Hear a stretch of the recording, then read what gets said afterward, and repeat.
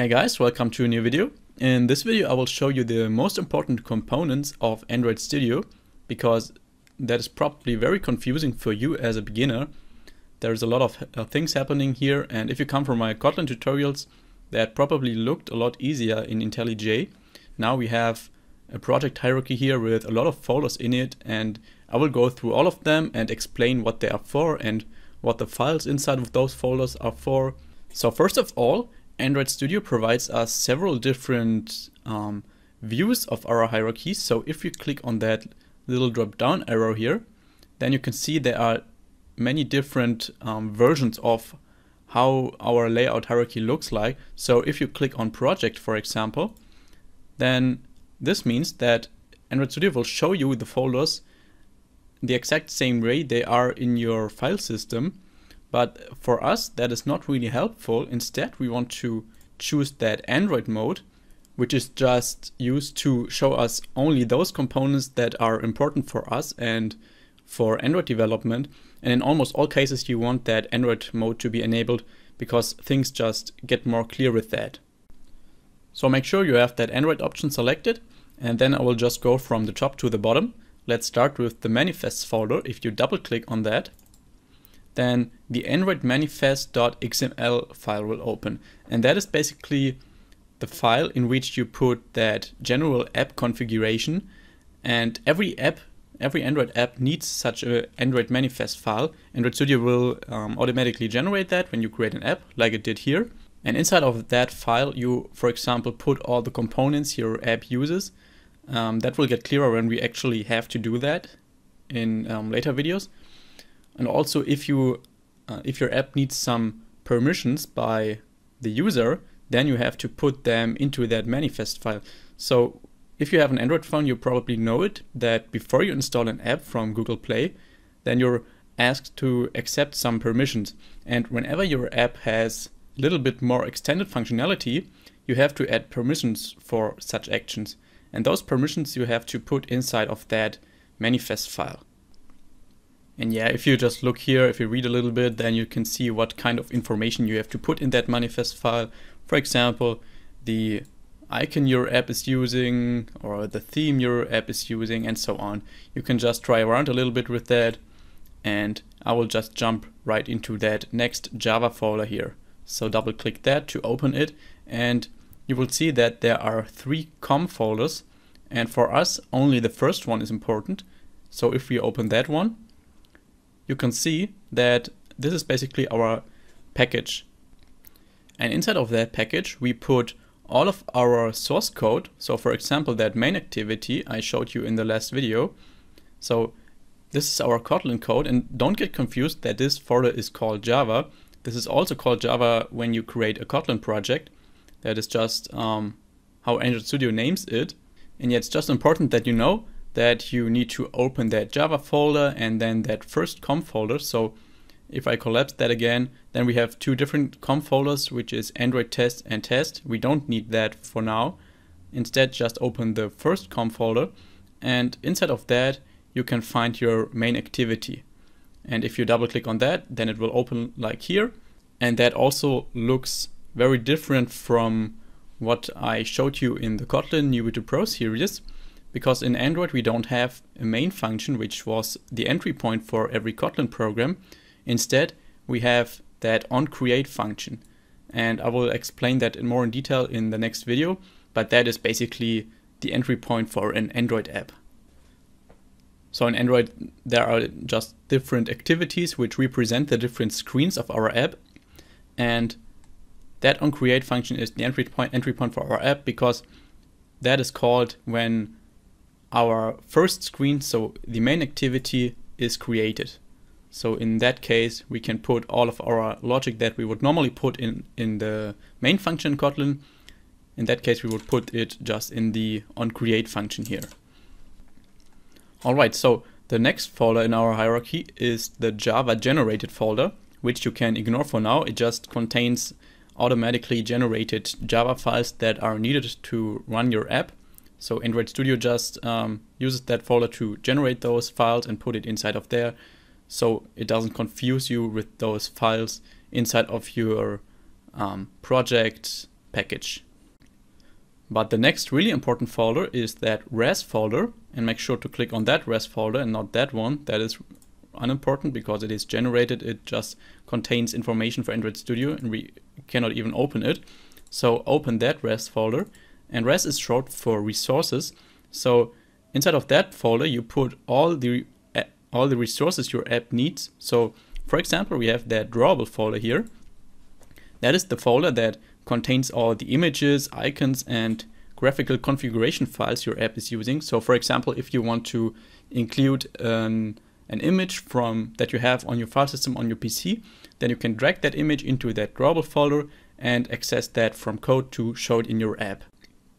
The next folder includes our layout files. So if you click on activity main.xml, for example, then you can see that this window will open, or maybe this window will open for you, which is just the Android Studio Design Editor. So here you can see that here is that little text that showed up when we started our app in the last video.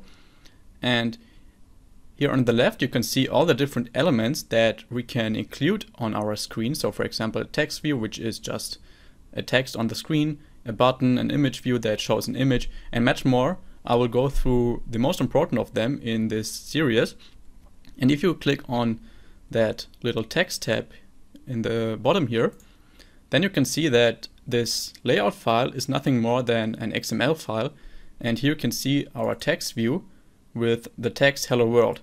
So this is how Android Studio manages to show the different display elements, and it's actually called views in Android, to show them on the screen.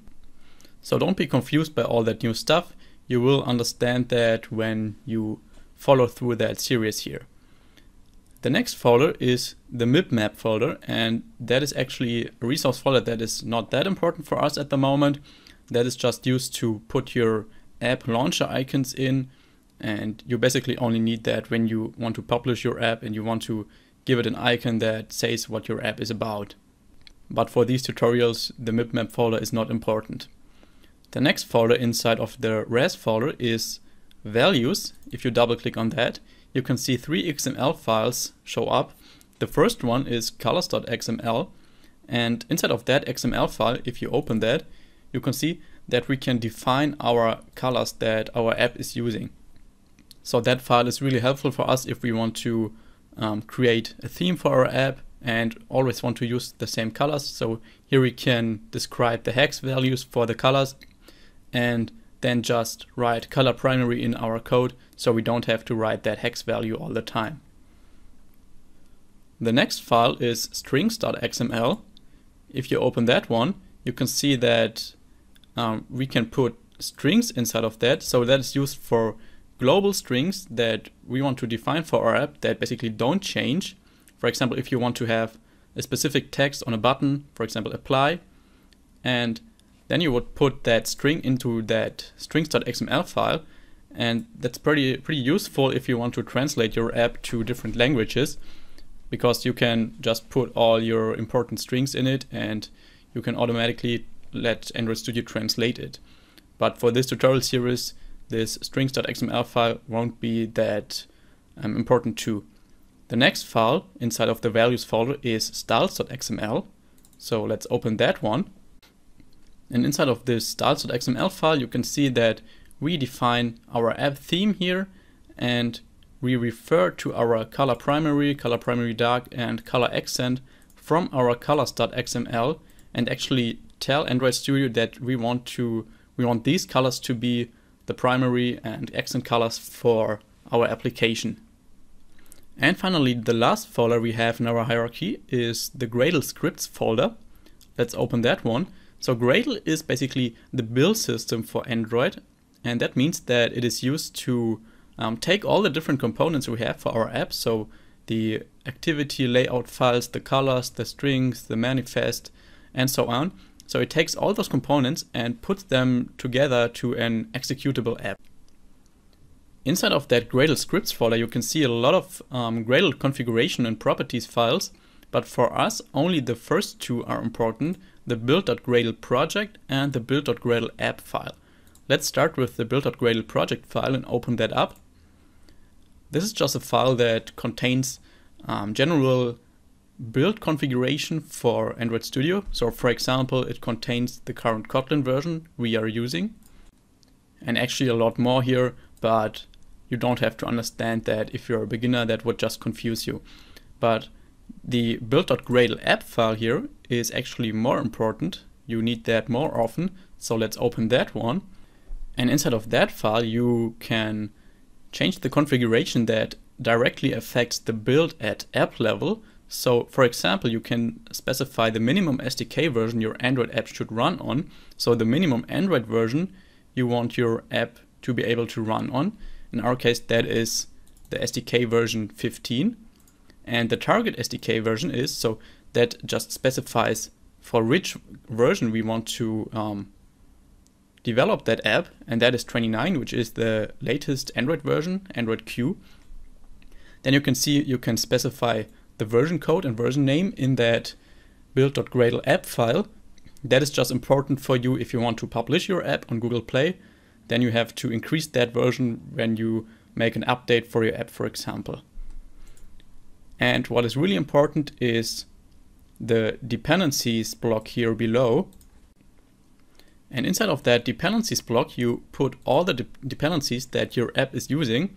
So for example, all the third-party libraries that you want to use in your apps. So for those of you who don't know what a third-party library is, a library is just a collection of code resources and functions that help you to solve certain problems much easier because other people wrote the code for that already. So for example, there could be a library that helps you to crop an image, and if you would want to write your own code that crops an image, that would be much harder if you wouldn't use that library. So that library, there was someone who already wrote that code that crops an image and basically just provides that function that does that, and you can include that functionality inside of that dependencies block to use that crop functionality in your app too. And every time you change something inside of the Gradle files, then you see that blue bar pop up here, which says that Gradle files have changed since last project sync.